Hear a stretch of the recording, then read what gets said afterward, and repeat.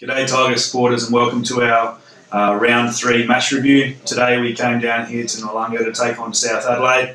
After a promising start, I thought our boys were really competitive in the first half of the first quarter. We dropped away for the next 2.5 quarters and went into three-quarter time, I think 40 points down.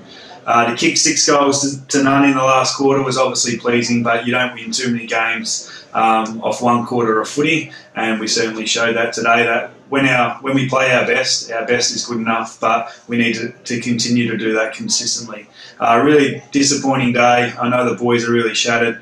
The opportunity to go 3-0 after 3 games was something we were really looking for, and something that we certainly discussed after the game is that we need to be consistent over 4 quarters to be able to compete with the best sides. I thought Jack Haarsma was fantastic today. He went on to Brady Seckle after half-time. We had 15 disposals and kicked 3 goals, and Haarsma kept him to 3 possessions after half-time, which is a great effort. Brad Agnew was fantastic down back. I think his ability to be able to play out of his weight division at times is first class. We had Josh Scott and Milera 3 goals each, and were pretty dominant up forward. But all in all, really disappointing. We need to move on to next week now. We've got Centrals at Glenelg Stadium next Saturday, so it'll be good to see everyone down there. Thanks very much, and thanks to those people that came down today.